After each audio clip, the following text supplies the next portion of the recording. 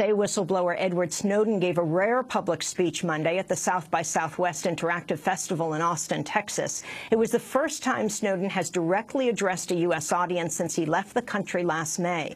Snowden spoke via video stream from Russia, where he has been granted political asylum.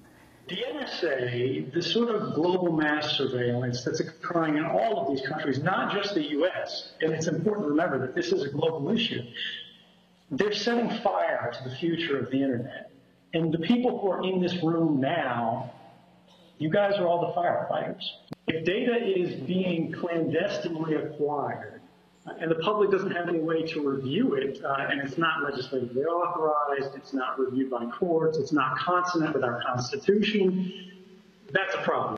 Edward Snowden added he believes his whistleblowing has improved U.S. security and that he wouldn't hesitate to leak the same NSA files again. Journalist Glenn Greenwald also addressed the festival later in the day following a speech by WikiLeaks' Julian Assange on Saturday via video stream from the Ecuadorian embassy in London, where he has sought political asylum since 2012.